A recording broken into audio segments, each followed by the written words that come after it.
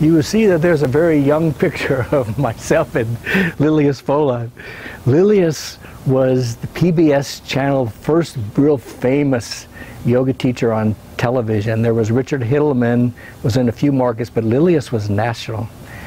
And I just loved watching her, and I invited her to come and do a workshop at my center.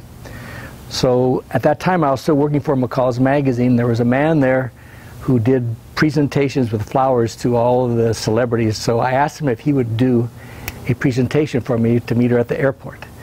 So I went to get it, and this thing was like almost as big as me.